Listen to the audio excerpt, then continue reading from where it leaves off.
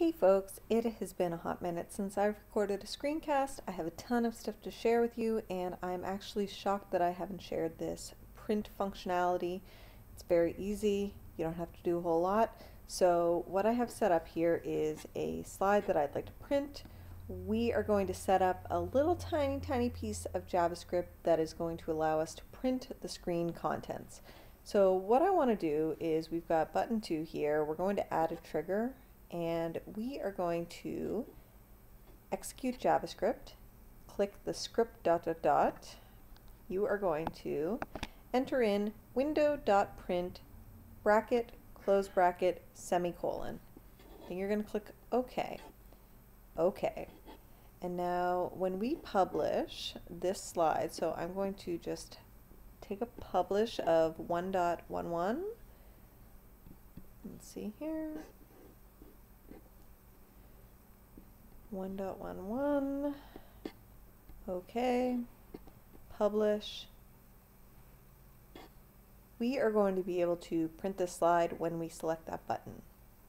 So we are going to open up that project here. Excuse my mess. Here we go. And then I'm going to open this up in Chrome. Alright, so we've got our print button here. This slide's set up so that there will be variables, so we've got text references throughout. Because we're just previewing the slide, you won't see that.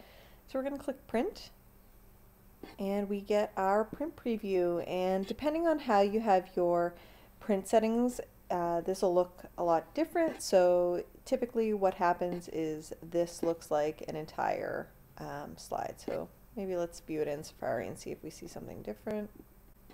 Here we go, we've got print, great. And then we have our print preview. So you see exactly what happens with this window.print function is that it prints exactly what's on your screen. So when all those text reference variables are in, you would see them beside each of these individual avatars. And that's how easy it is to create a print functionality. You can tie it to a button where the user clicks, you can have it when the timeline starts, you can do all kinds of different things and integrate it with Articulate Storyline 360.